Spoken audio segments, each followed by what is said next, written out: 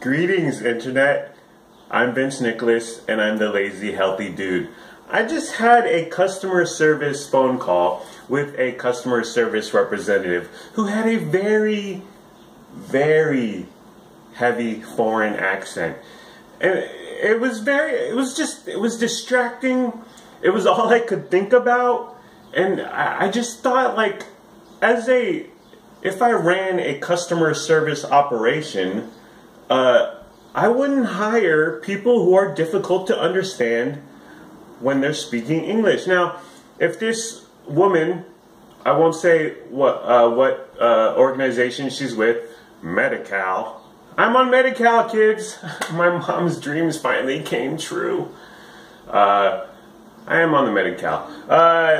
But she calls up to deal with some form or some process, I don't know, but so she calls me. I'm not calling to like Dell customer service, which is in the Philippines. This is Medi-Cal, and I assume the workers are here in America. So she calls me, and she's chatting it up, and it's difficult to understand. It's hard to understand what she's saying, and I just thought, like, if I ran a customer service operation, I wouldn't hire people who are hard to understand when they speak English. Now, if this woman was Vietnamese, I'm half Vietnamese, so I can say stuff like this. If she's Vietnamese, then have her take Vietnamese phone calls in Vietnamese. Vietnamese residents who who have difficulty speaking English. I'm related to many of them. But I don't get it. Like, right away, it was hard, like I said, difficult to understand her, communication is very important. Understanding language is very important in communication. So right away, I was just like, I don't know what's going on here. I don't want to be a part of this. Get me the hell out of here. So I asked her to send a bunch of paperwork, because I just thought this is going to be infuriating. Whatever this phone call, which should take 5 to 10 minutes, is going to end up taking 10, 20, 30 minutes till the end of time. And it's just, I mean, my mom, God bless my mom. I love my mom. She's still alive. But she still has poor, broken English. And some things, it's just going back and forth. It's frustrating. So maybe because I've been dealing with it for my 40 years, if I see an oncoming situation that where language will be a barrier, understanding each other will be a barrier, I head for the hills. I get the hell out of Dodge. What are we talking about today?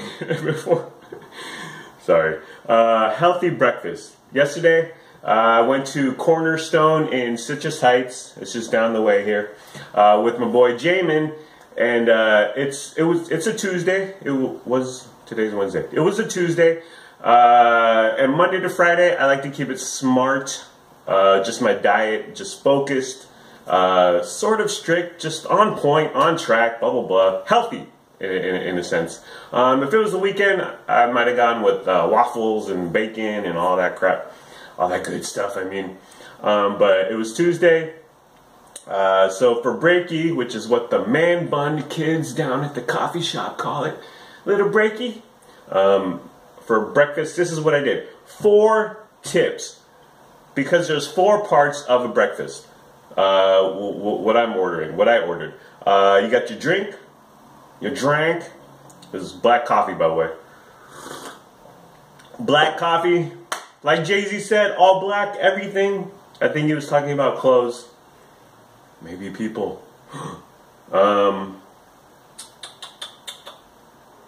Okay.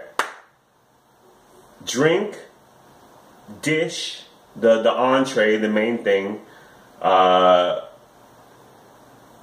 Potatoes and toast. So there's 4 things to focus on here that you gotta order exactly what is best, most healthy. Okay, so what did I do? Veggie omelette. go with the veggie omelet. Now they have the veggie scramble usually, but that when everything is mixed up like that, I'm not a fan. I like to keep things sort of separate, and when everything, because in terms of taste and savoring things, when everything is mixed up, it's just one thing, and it's hard to get the tasting things individually. So myself, I'm not a big fan of the scrambles. Omelet, things are kind of mixed up, but there's a clear separation. There's clear delineation between the egg and the veggies. So I go with the veggie omelet. Again, this is what I do. Veggie omelet. I say no cheese because I'm not a big fan of cheese, as you know. And I get yesterday my omelet came with tomatoes, mushrooms, onions, zucchini, and spinach. So tons of veggies. Again, no cheese. That's my go-to. The veggie omelet. Pretty much every freaking restaurant has them, obviously. If you want, I would have loved some olives on there. I don't know, maybe they had some, maybe they didn't. I should have asked. And then salsa.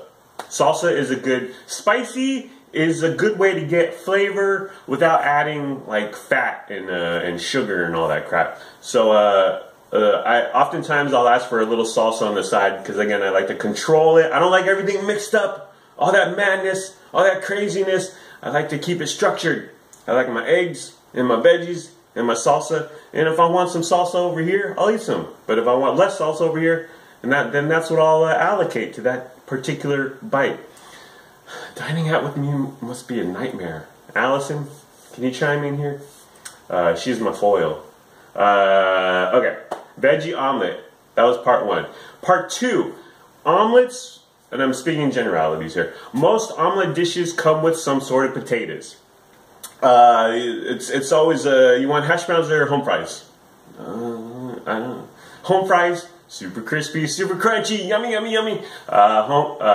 No, hash browns are super crispy, super crunchy. Home fries are just very, well, they're homely. They remind me of home.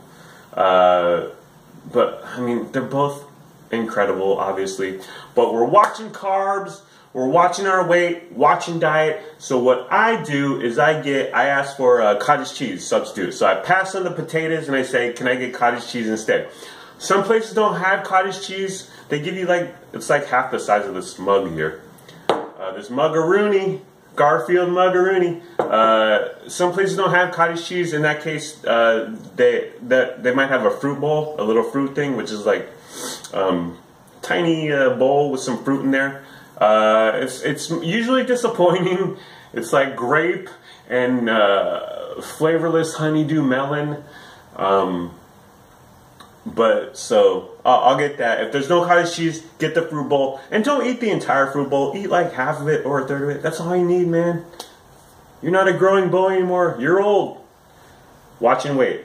Remember, swaps, life hacks, compromise. That's what we're going for. So that's the potatoes. Toast. Toast usually comes with this dish. I get the wheat toast.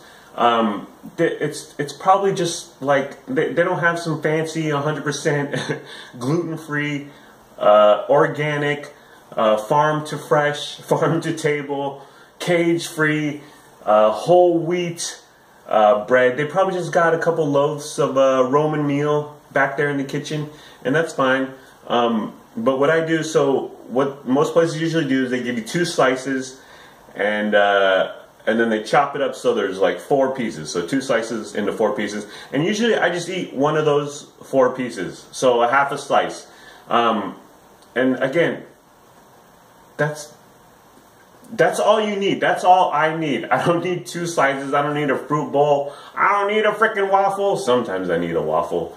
I'm a big waffle dude. Waffle over pancakes, bro. And pancakes over French toast. French toast.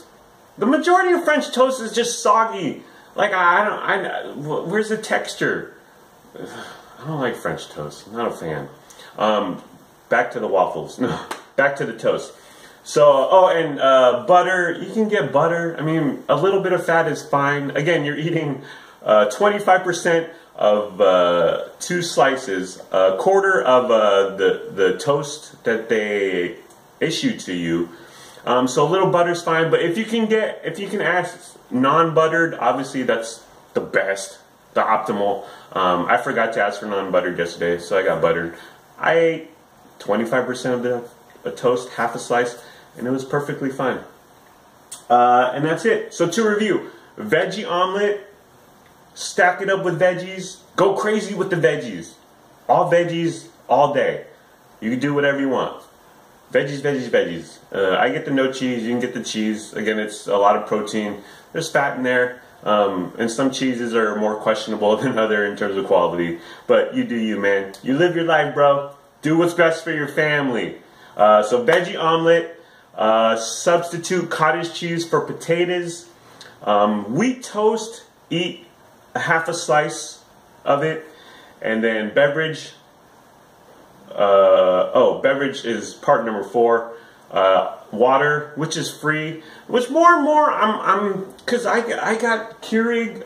I drink Keurigs all day, and so like the fact that I go to an establishment and I buy and I'm paying $2 for this or $3 for a cup of coffee, which comes with refills, obviously. But I just more and more I'm like, well, what the hell? Just get so water. I'm going to start for self-improvement. Vincent Nicholas in 2017. I'm going to start drinking more water when I go out to eat. You save a couple bucks, man. Okay, so for beverage, go water or black coffee. Tea is also acceptable if you're a woman. But orange juice, hot chocolate, that's a no-no. So don't go there, girl. Don't go there, girl. And that's it, man. Veggie omelet, cottage cheese instead of potatoes, wheat toast, eat half a slice, and then water or hot black coffee. Black, important, no cream, no sugar for your beverage. That's it. Healthiest breakfast ever. Healthiest breakfast possible at a restaurant. And then when you want to indulge, do whatever you want. But until then, to reach your diet goals, follow what I'm saying. Let's see, plugs. Please like this video. Subscribe to my channel, Lazy Healthy Dude. Comment if you want. I'll get back to you. I have no life. I have no job. I have no friends or family. Well, they're in San Diego. They're really far. But anyways, please like, subscribe, comment. On Twitter, Snapchat, and Instagram, I am Vince Nicholas. On Facebook, please like the Lazy Healthy Dude page. And there's always lazyhealthydude.com, which just goes to the YouTube for now. So yeah, that's it, man. Hope this helps. I used to be like, I'm not going out to breakfast. I don't go out to eat Monday to Friday. It's not an option. But now I'm more open to it. Just because I know how to eat, I know exactly what to order, and it's not. I mean, I'm not desiring a veggie omelet and cottage cheese and a half a slice of wheat toast, but it's what I eat. Like I said, to maintain, to get by, Monday to Friday, keep it smart. Weekends, whatever. All caution goes to the wind on the weekend, and that's it, man. Follow me on all the social media platforms, or don't. Do whatever you want. You do you, bro. Live your life for yourself, because no one else will. Take care. Brush your hair. Love you, babe. Peace.